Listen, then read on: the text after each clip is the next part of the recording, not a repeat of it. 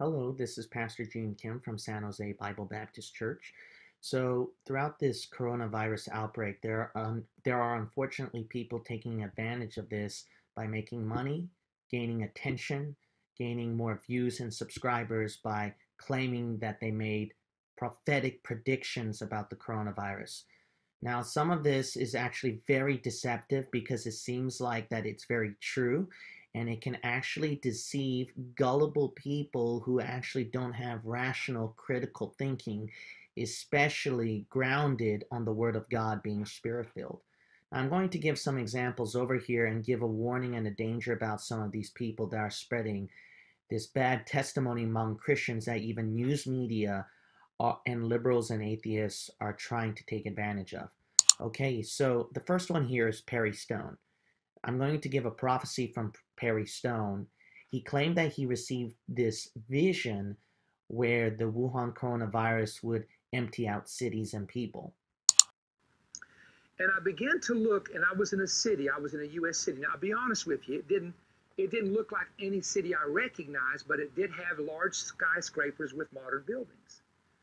And I remember looking at it, and to my amazement, all the people were inside, but there was nobody on the street, and I mean nobody. There were no taxis in operation, no buses, no children playing on the sidewalks, no people shopping. I mean, it was like this entire city was completely shut down. So what he's trying to take advantage of is that because of this vision that he saw of empty cities of nobody around, that people are going to think, oh, so man, what a prophecy. This guy's onto something here. But if he truly had a genuine prophecy, my question is this: why is this dated March 16th? It's like a couple days before this thing happened. It's like anybody can predict this. Now, he claimed that he had this kind of vision many years back, but then when it comes to like the notes to prove it, he actually gave this kind of convenient excuse. So let me play it over here. I have these notes, and I actually looked for them before I came on this with you, and I couldn't find them. They could be with 25,000 books upstairs or in 5 different desks anywhere. So he claimed that he had these notes that recorded these events to prove it to the people, but then they're conveniently gone. He says that if he finds them, then he'll show it to the people. Well, I hope he does, because it doesn't look good for him. But let's say even if he does prove it, the problem is this. The problem is that in his vision, it was very abstract. You'll notice that over here, the drawing shows that's not the point of the vision of empty people. It's more of the city in chaos, burning to the ground, smoke everywhere, as if skyscrapers are falling. And that's what he claimed his vision was, these skyscrapers being destroyed and all that. Well, obviously, we don't see something like this with the coronavirus. It's actually all desolate there, not chaos all over. It's emptiness, desertion, rather than chaos everywhere. See? So it's like he's trying to use anything out there where he can try to prove a prophecy. But that's the danger of Joseph Smith and Ellen G. White prophecies. How Mormons and Seventh-day Adventists are able to somewhat prove the prophecies is making it abstract that can fit any event. I mean, when you look at this picture, you can fit that with any kind of big national crisis or event that could happen. And then that could prove that you're a prophet. I mean, one of my YouTube videos gave a question, church is gone by 2020. Does that make me a prophet? I didn't get a vision or use that to claim advantage or gain attention from people. And what's even sadder is that Perry Stone wanted the people to kind of spread this video. He kept emphasizing that fact, to spread the video, even though he claimed that he didn't want a big online platform. He's got enough views. Then why would he say that and then try to urge people to spread it?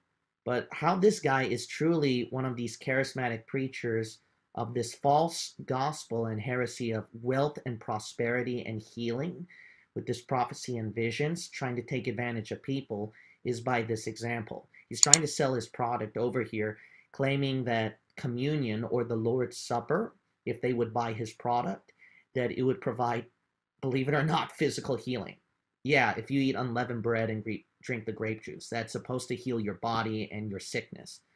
But what's worse, he even claims that it gives forgiveness of sins, like the Catholic Church teaches.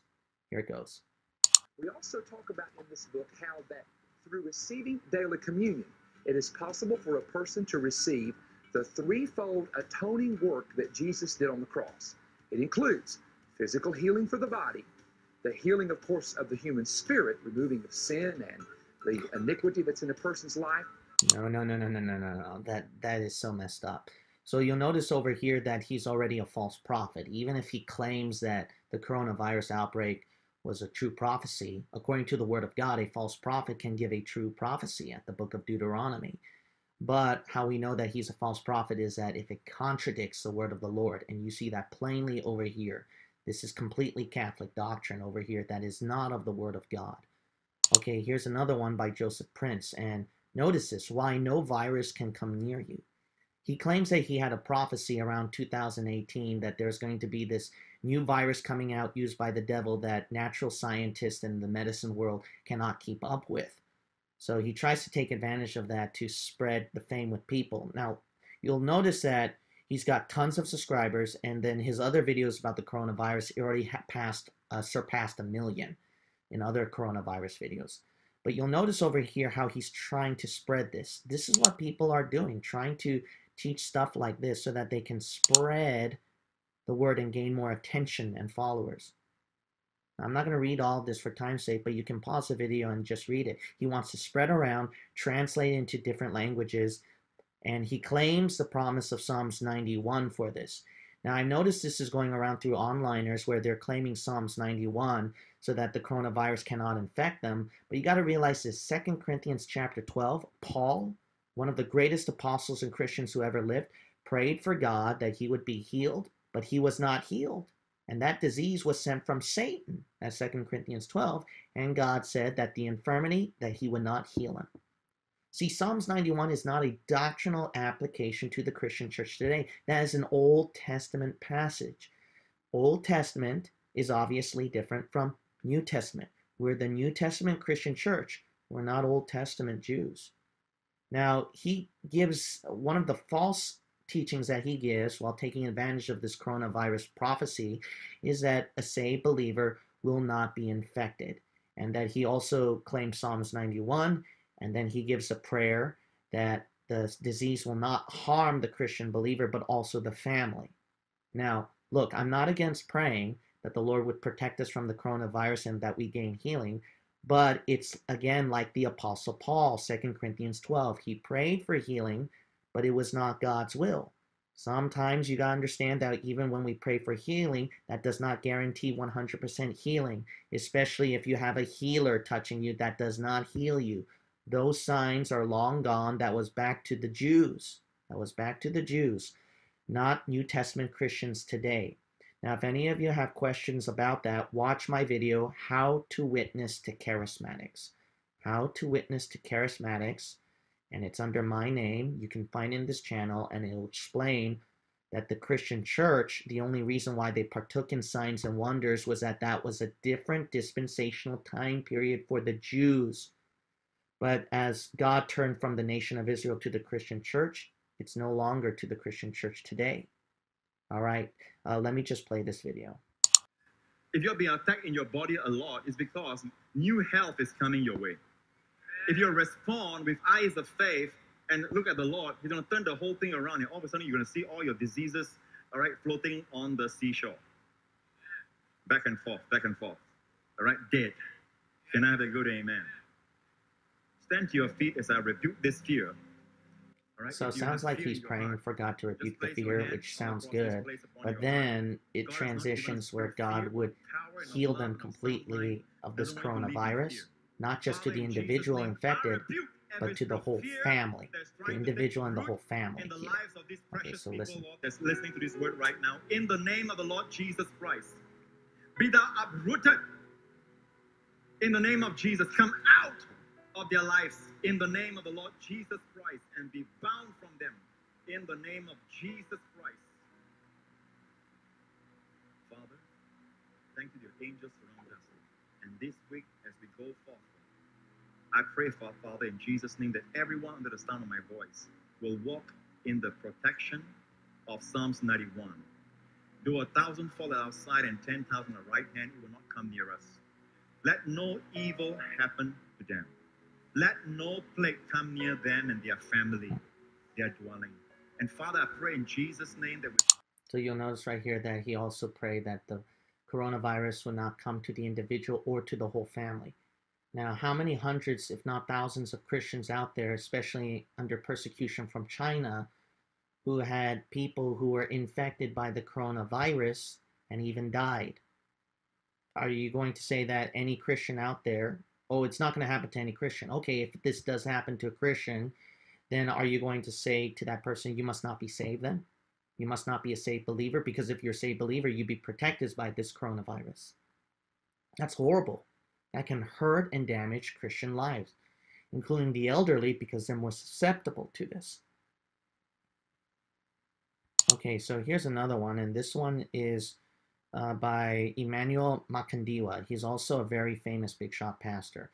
He supposedly gave a prophecy about the coronavirus about 2 years ago, I think 2018 probably, or a little bit longer than that, that a disease was spread around the world that natural scientists can't keep up with. Now, you notice how abstract that prophecy is, right?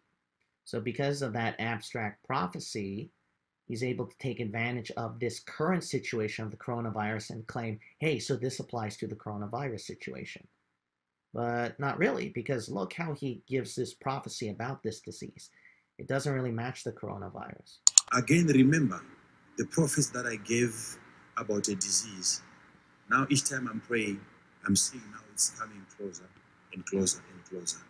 A disease from the sea, which will kill more people than any disease that you have fought before. Okay. So you notice right over here that he said that this disease that's going to happen, it's going to kill more people than any other disease that's before. No, that's not true. Already people are comparing statistics of people who died with the flu with the coronavirus. So that's obviously false. But even if the coronavirus were to suppress the flu, you got to think about previous things back at history.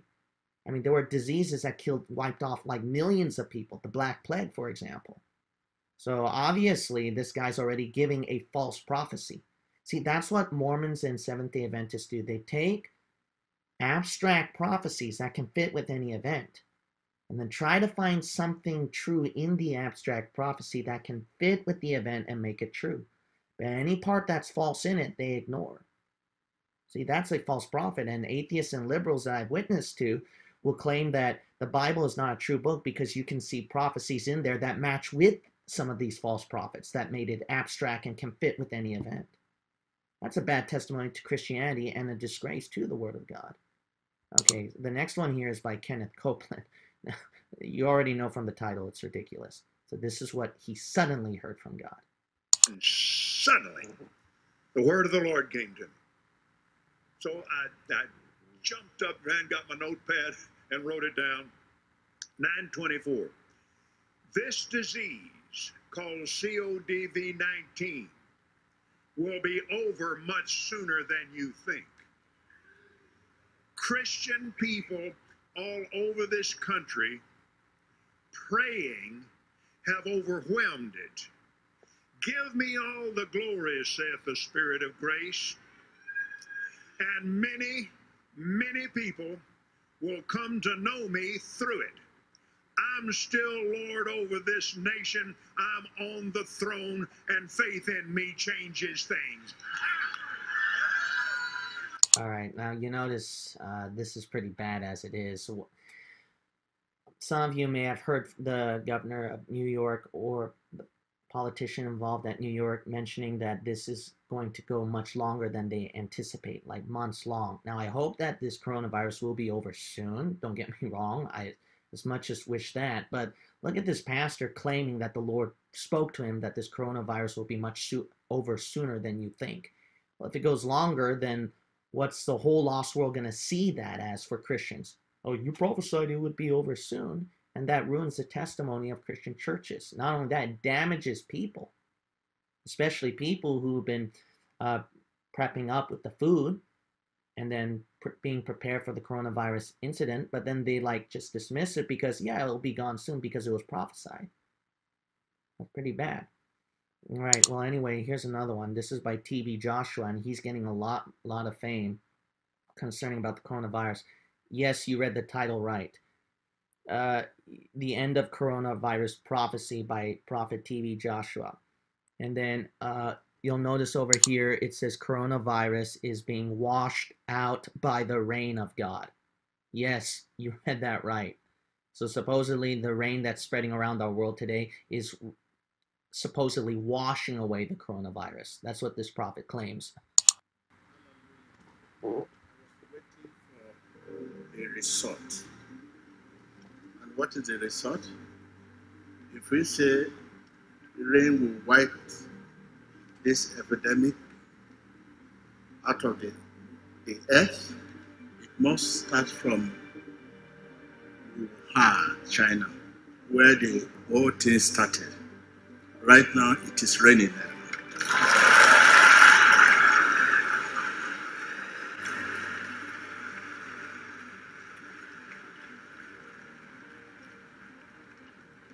So if you have people there where the coronavirus started, call them. They'll tell you it's raining.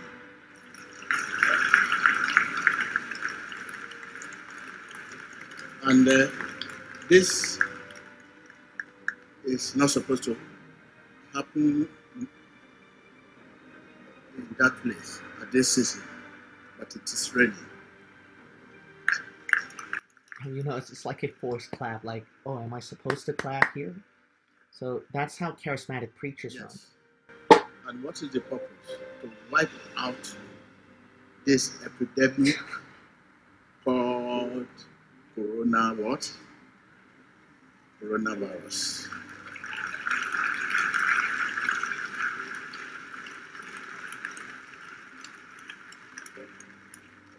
Whether you come in contact with the rain or not, that does not matter.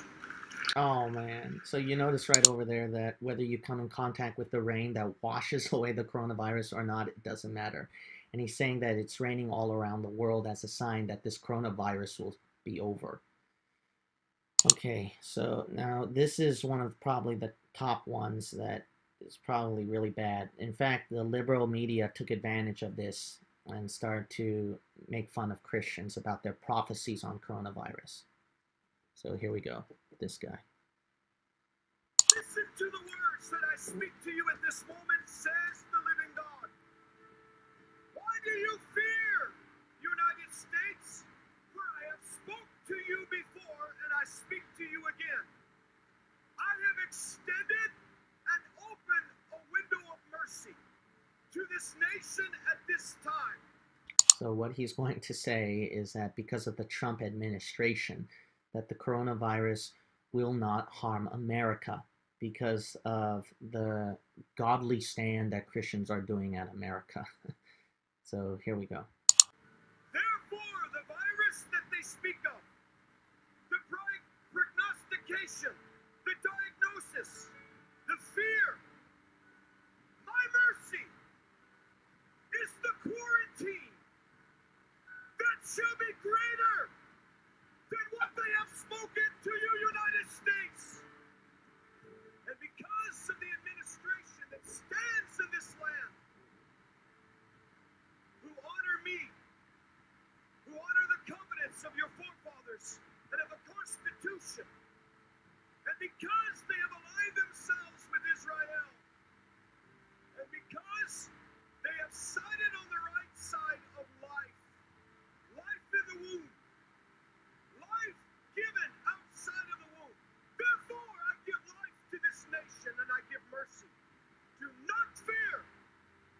This virus is the Spirit of God. Whoa, okay.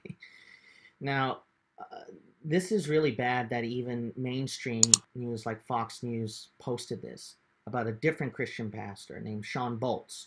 The Lord showed me the end of the coronavirus, so he gave the prophecy too. You'll notice over here that what he says, we're going to see it come to an end, Boltz told Fox News. It's not going to be the pandemic that people are afraid of. I do believe it's the answer to prayer. Look at this now, with people of every type, Catholics and Christians. You see that ecumenical movement, one world religion. We can't afford a moment of darkness in history, he added. God has a plan. So you notice already, this is already ruining the testimony of Christians around the world. So this is just really bad. And then he played Bethel music, of all things, that followed up with it to show that, and to encourage the people about his prophecy concerning the end of the coronavirus. So a lot of the liberal news media and atheists are taking advantage of this, which is a bad testimony to Christians. And if any people have concerns or probably are upset with me about rebuking pastors, the point is this, is that you got to understand the Lord Jesus Christ, who he rebuked more than any person, is not the prostitutes and not the tax collectors. It was religious leaders. Why? Because they're responsible for sheep, for people's souls. These people are supposed to be people responsible for people's souls, and these are people who are supposed to feed the flock, but they have rubbed dirt on the Christian church, ruined our testimonies, made an open prey, and a ridicule to the atheist and liberal world. So this is such a bad testimony for believers. Please beware of these people, warn others about them, post this video so that they can avoid these people. And please, if you can do whatever it takes, avoid them, become a Bible believer. Now, some of the things you heard me talk about can be found at Amazing Dispensational Truth from Genesis to Revelation. If you watch that video, it can be eye-opening about Bible-believing truth, and then it can help you avoid 90% of wrong doctrine if possible. Lord bless you, and please be careful and watch out for these people.